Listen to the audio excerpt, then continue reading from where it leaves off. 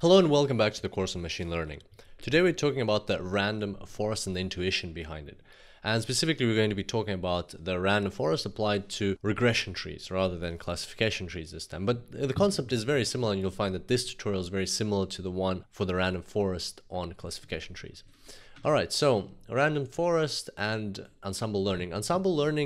So random forest is a version of ensemble learning. You've got other versions such as gradient boosting, and ensemble learning is when you take multiple algorithms or the same algorithm multiple times and you put them together to make something much more powerful than the original. And let's see how this works. So you pick a random k data points from your training set. So now we're kind of going to leverage a lot what we talked about in the section on regression trees. So you remember there we had lots of data points, and then we built a regression tree, and or we built a decision tree and used that to forecast the value that would be assigned, or the y value for any new element that would be added to our data set as the average in the terminal leaves, basically. So here what we're doing is we're using the whole data set we had, and we're only picking k data points from that training set. Then we're going to build a decision tree associated to these k data points.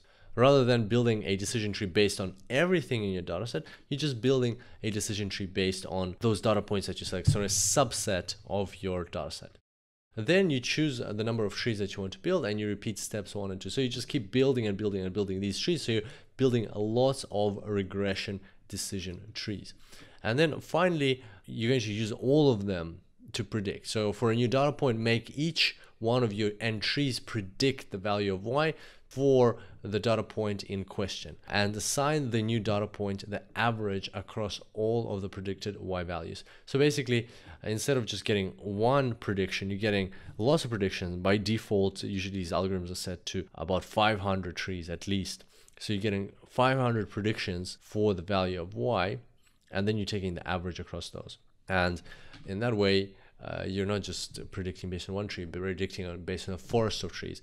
And that improves the accuracy of your prediction, because it is you're taking the average of many predictions, and therefore even if one is for instance, somehow one of the decision trees was built exactly perfectly because the way of those data points were selected, so just didn't turn out as a perfect tree or a great tree even.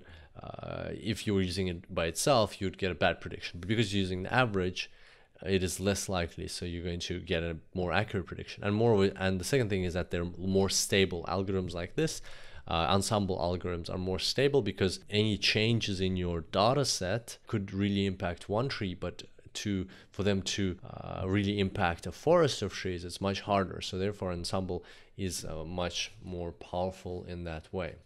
And what this reminds me of is the game that is often played at fairs or parties and things like that, where you have a jar, and inside this jar there's lots and lots of, for instance, jelly beans, or it could be marbles, or there could be like a huge net with balloons inside it. And we have one in the mall sometimes where there's lots of balloons inside a net in the ceiling, and you need to guess how many balloons there are, and whoever guesses will get like a car, can win a car. And it's like a crazy prize for just guessing number of balloons.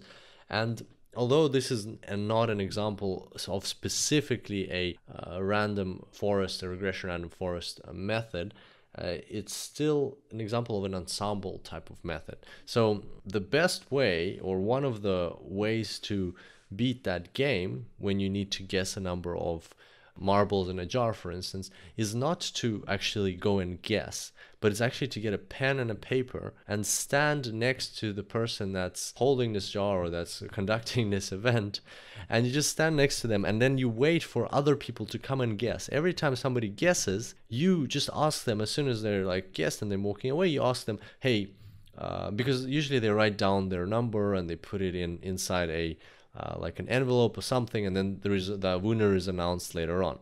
So they don't know whether it gets right or wrong. But regardless of that, they're walking away and you just ask them, hey, what number did you guess? And you just write down their number.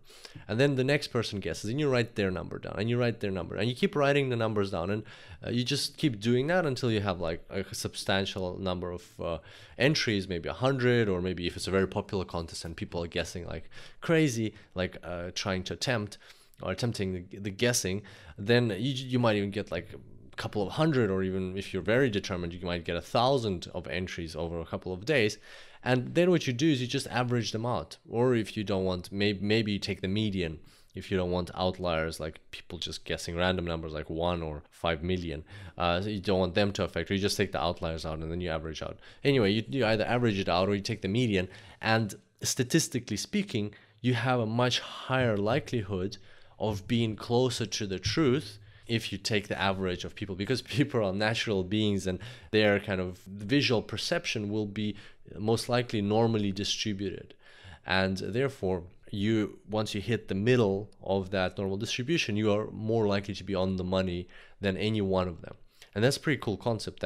That's an example of an ensemble method where you're taking, instead of just performing that guess by yourself or taking the guess of one individual person, you're averaging out across multiple guesses, and you're more likely to be the closest one to the truth. And if the prize is given not just to the person that guesses spot on, but to the person that guesses closest to the truth, then you've got yourself a very powerful advantage using data science. So if you have the patience and determination, then try it out next time you see one of these games and see how you go. Would love to hear back from you, because I never have the patience to stand there and just count. But it is a statistical approach to a challenge like that. So hopefully you enjoyed today's tutorial. I look forward to seeing you next time. Until then, enjoy machine learning.